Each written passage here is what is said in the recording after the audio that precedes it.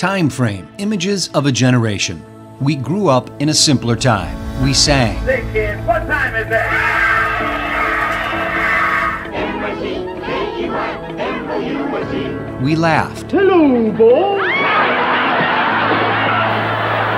I can't believe I ate that whole thing. We cried. President Kennedy died at 1 p.m. Central Standard Time.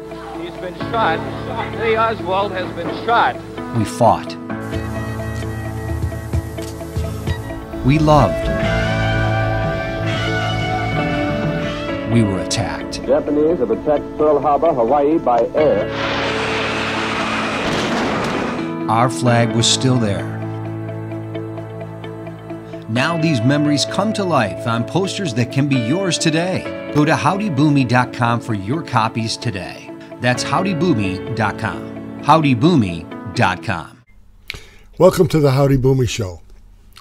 In the news today was the results of the SVP, Silicon Valley National Bank, almost going bankrupt, being bailed out by the federal government to ensure that the deposits of all the people involved in the bank were fully guaranteed. They didn't have to worry about it. This bank was more or less exclusively used by people who in the venture capital industry who started their own businesses, were guided to this bank by the people who loaned them money to start their businesses, to put their deposits here, and they would get a better rate on personal loans as well as their business.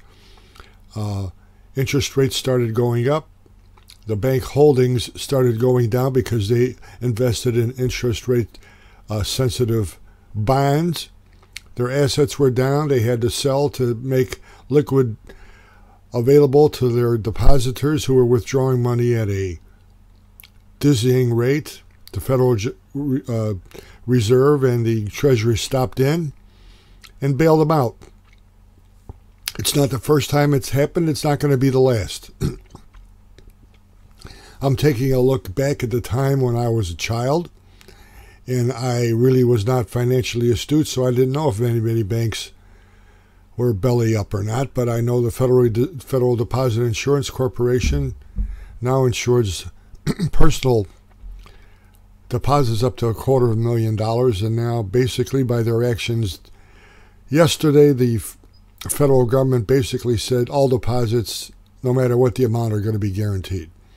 That's sort of dangerous, but we're going to find out as things shake out who's responsible for it and who is going to pay the price for it.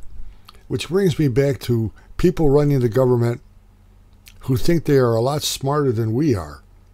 And I just can't quite understand that. I knew, 90% of the people across the country knew, that the Federal Reserve was raising interest rates.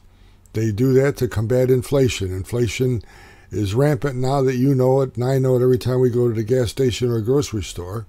We can't believe what we're paying for it, and what the Federal Reserve wants to do is take money out of our hands so that things become less expensive because not many people are buying them anymore.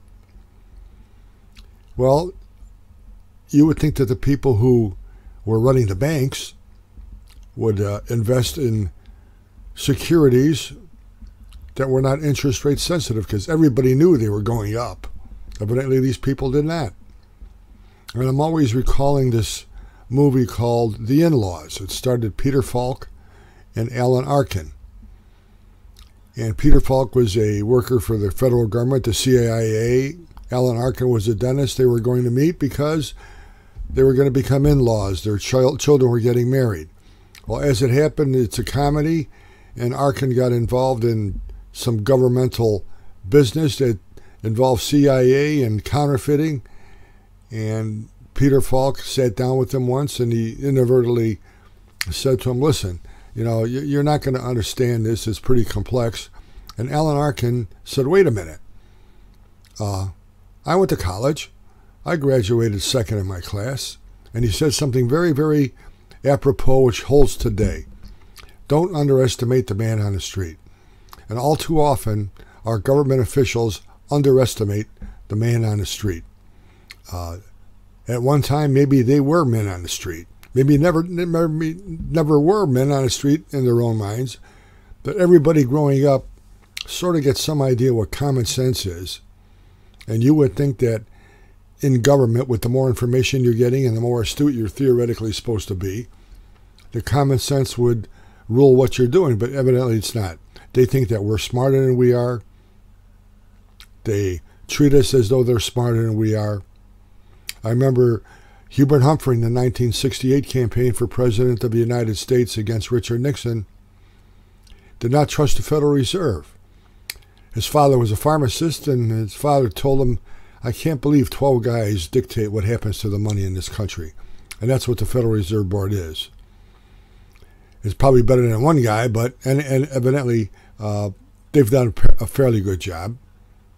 But it's amazing to me what the federal government does, how they underestimate the man on the street, and how they always come up on the wrong side of the situation when they do that. It also humored me that people were reviewing Colin Kaepernick's new book, which is racist, and they admitted that racism is now an industry, and that's why he came out with the book, because he needs the money. Racism is an industry. I don't think George Wallace was a racist for the money.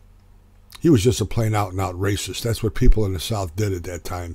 The white community just did not think blacks were worth anything, which spawned Wallace's presidential bid, wound up in him being shot.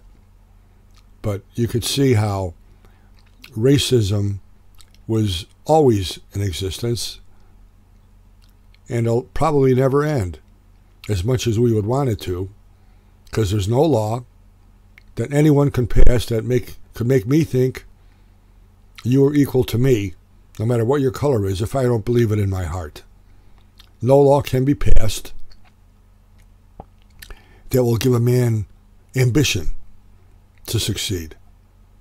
And the federal government is constantly trying to do that. Now they call it diversity. We must have diversity. Forget whether you're qualified or not.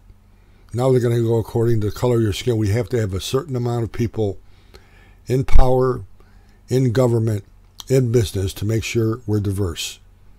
Well, as I said before, it all starts at the kitchen table. Go to school. Become a family. Watch for your children. Care what your children are doing. That goes a long way in solving the problems facing this country today, and nobody will admit it because they're afraid to mention it because they'll be termed racist. Everything starts at the kitchen table. Enjoy the Howdy Boomy website, howdyboomy.com. It's becoming a bigger and bigger website. More products are going to be introduced this week that you will see on this program. Hope you take a look at it, enjoy the memories, buy some of the products for yourself if you are a baby boomer, for grandma and grandpa if you are younger. There are posters, there are videos, there's a 1,000-piece jigsaw puzzle, there are luggage tags, there's soon to be clothing, there's soon to be a dating site, a financial site, a site for the baby boomer card, which is equal to, say, a Kohl's or a BJ's card, only it can be used anywhere. You don't have to go to their club. So join the Peanut Gallery, which is helping to fund our voice, helping to make our voice be heard across the country. Everybody else is being heard. It's about time some common sense was returned to the federal government, to the local government, to the state government, to the neighborhood. There was a gentleman, a young kid in a Catholic school that was escorted out of school because he said there's a difference between men and women. Can you understand that? If that's the case, we've got some serious problems. Serious problems. I mean, that's how bad things have gotten now, with both the press and our government afraid to tell the truth because they'll offend somebody. The hell with it. Offend them. Tell them what this country was made on. Tell them what this country stands for. It's the greatest country in the world. millions and millions of people try to get here every year by any type of means that they can. They wouldn't be doing that if this was a rat hole. And some of our government politicians, some of our citizens want you to believe that it's a rat hole. Why? So they can get money, period. They're all in it for the money. Racism. Black Lives Matter, for the money. Take a look at the leadership of Black Lives Matter, for the money. Anyhow, enjoy the website. Go to howdyboomy.com, join the peanut gallery, buy some of the products. God bless you. God bless America. We'll see you soon.